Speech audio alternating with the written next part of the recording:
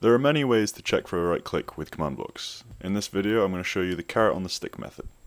I'd say this is probably the most commonly used method and certainly one of the simplest. All you need is 2 command blocks and a scoreboard. Let's start by making the scoreboard. So scoreboard objectives add, and then we can put the name. I'll just call it carrot stick. The objective we want is minecraft.used minecraft.carrot on a stick. There you go. And we've created our scoreboard. If we set the display for this scoreboard to the sidebar,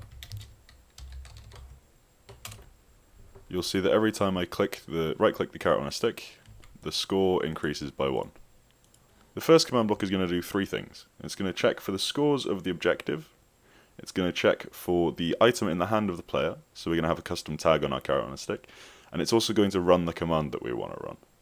So to do this we're going to use an execute command, run it as all players with the selectors scores equals, and then carrot stick equals 1 and then 2 dots to make it any value greater than 1, and then also check for the NBT of the player for the selected item. So the NBT is going to use the selected item. Since we're using a custom tag, we need to put tag, and then we can just use the tag custom tag and then give it a value of 1. Oh, that's the wrong bracket. There you go.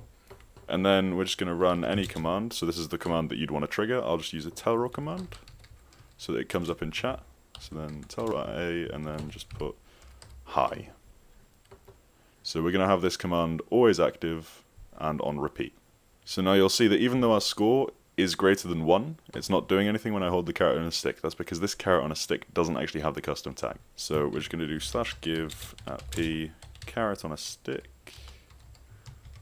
and then add the custom tag called custom tag and give it a value of 1. There you go. And now if I hold this, it spams hi in chat. The second command block is really easy. It's just resetting the score. So we're just running scoreboard players set all players carrot stick 0. This one's really easy because you don't actually need to have a selector on it. Make sure it's set to conditional so that it only triggers after the first command block is triggered, and of course always active and chain. What this will do is that every time this bottom command block is triggered, it'll reset the score for all players. So if I hold the item, there you go, it says it once in chat and it's reset our score. So if I right click now, it'll say hi, and it won't spam it, it'll only do it whenever I right click.